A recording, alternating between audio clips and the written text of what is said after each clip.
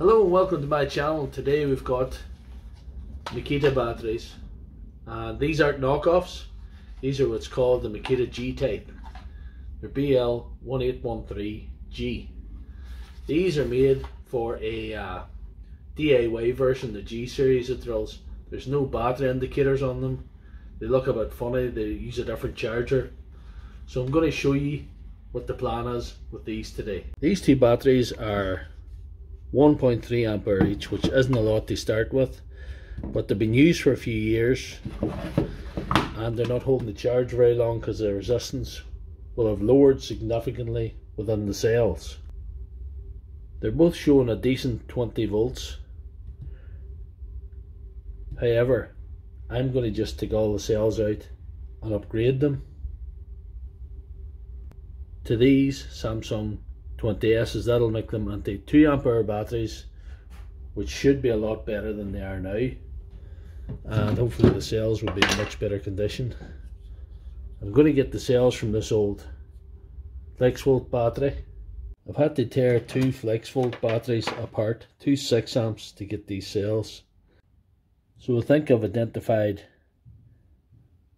2 reasonable matchups of 5 here. Now, taking the top off this battery, you can see it's got a little basic sort of circuit board. These little brown 1300 milliamp cells. It's not very heavy strip either. It's not a knockoff, but you know, the cells are well enough protected. That's how you know it's not a knockoff, but it's still no extra money went into making this.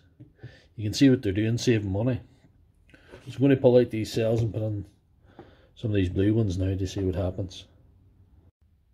Right, that's the first pack built, and it's 17.64, so we've got to charge it up a little bit.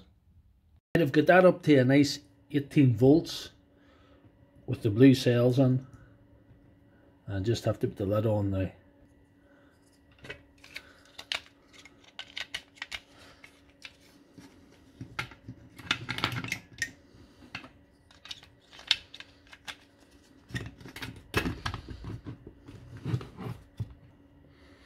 So that's the battery back together.